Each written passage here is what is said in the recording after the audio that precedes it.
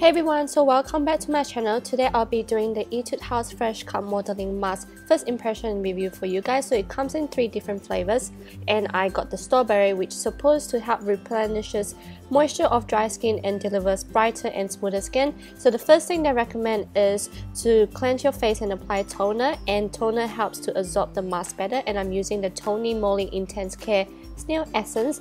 And after that I'm going to do the mask, and the first thing I'm going to do is I'm going to open it up, obviously, and then I'm going to fill the water up to the mark line. And I was being really careful when I put water into the cup, and as you can see I use a water bottle. Don't worry, it's clean water. So I try to fill it up as slowly as I could because I don't want to go over the line, and as you can see the texture felt a bit hard and thick, so I decided to add a bit, just a little tiny bit more of water so that the texture will turn into a smooth texture and not lumpy at all, and should turn out like that. And then I applied it onto my cheek, my chin, my forehead, and my nose, basically everywhere around my face. And apparently you need to make sure that you apply thickly around the edges, and I thought that I did do it really thick. You'll see the result later, but yeah, just pile it up as much as you can because there's a lot of remaining left in the cup anyway. But yeah, I thought I put a lot, but I guess I didn't.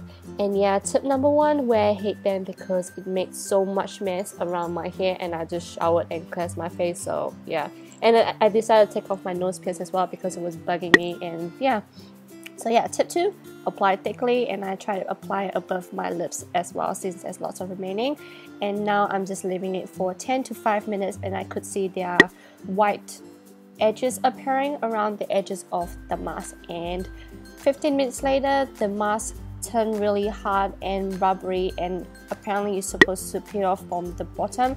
I struggled a little because I didn't put enough on the edges, but I managed to peel it off, but not in one go, in 2 goes.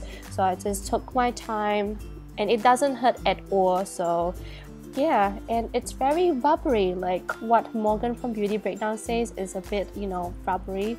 She tried a different mask, but I decided to try this one out for you guys. It is definitely a very interesting texture, and it didn't feel painful on my face or itchy at all, but I did get a reaction, and you guys will see it very soon. So basically the mask will show all my small wrinkles, especially around my forehead, and as you can see all the small holes are actually my pores, and the bigger holes are not my pores but actually the air that managed to went into the mask while I applied the mask on, which means that apparently I didn't apply the mask smoothly, but I thought I did.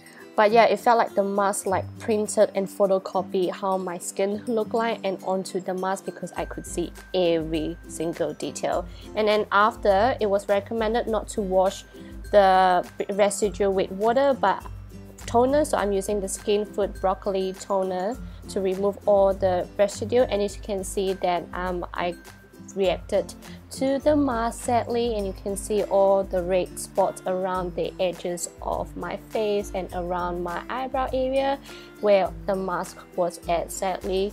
And I decided to go for a shower as well to remove the residue on my hair, and the red stuff is still on my face. It didn't hurt me at all and doesn't feel itchy at all.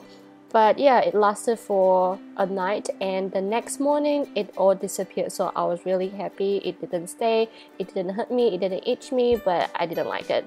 So I would rate this 5 out of 10, and here are the reasons why. So I hope you guys enjoyed this review. Thumbs up and subscribe if you want to see more, and I'll see you next time. Bye!